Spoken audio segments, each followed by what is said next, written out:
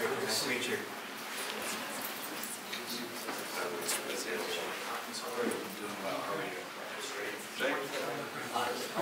Good to see you. Good to see you. All right. Okay, please. Thank you so much.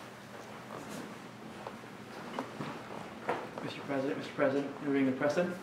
Yep, I'll make a very brief statement. You make one if you'd like. Well, Mr. President, it's good to be here with you and your colleagues. Thanks for making the trip to Japan. And you're the brave people of Ukraine, led by you and your colleagues here, are just a marvel to the rest of the world. I'm sure everywhere you go, you've gotten that response. It's absolutely astounding. And the brutality with which Putin is conducting this full-blown assault is just, I don't think even 3 years ago anybody would have thought it could be anything like this. That's why the United States continues to do all we can to strengthen Ukraine's ability to defend itself, including launching some new joint efforts with our partners to train Ukrainian pilots on the fourth-generation fighter aircraft like the F-16. And this week, the G7 also imposed hundreds of new sanctions and export controls against Russia's assets to ensure that we keep pressure on Putin to hold his backers accountable for this war. These are sanctioning them as well. And today I'm announcing the next tranche of U.S. security assistance to Ukraine, a package that includes more ammunition, artillery, armored vehicles to bolster Ukraine's battlefield abilities.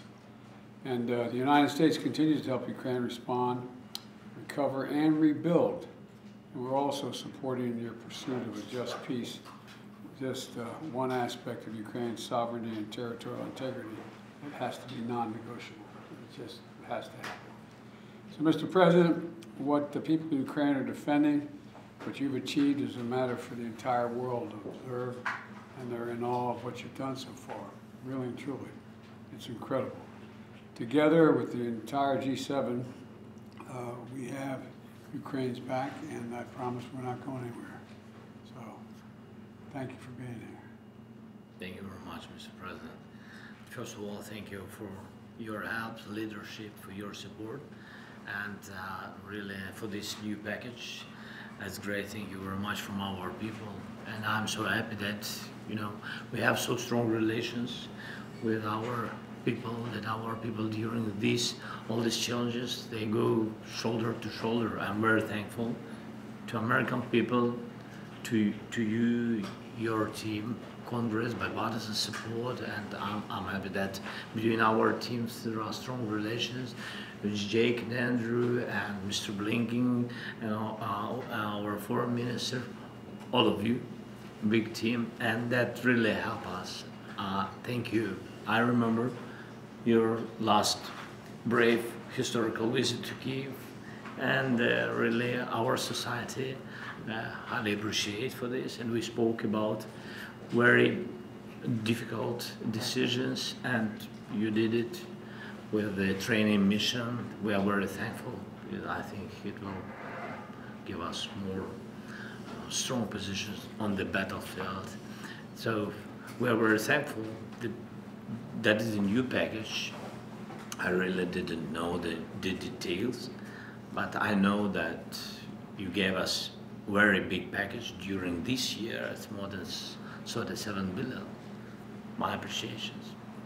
We never forget. Thank you very much. Well, you know, some of my staff was saying that we're supposed to be leading, but we seem to be following you. When I was in Kyiv and those sirens went off, there's an air raid walking through, we just kept walking. I thought, well, he doesn't care about the sirens, I don't care about this. I don't know, I'm a little worried you're going to get me in trouble.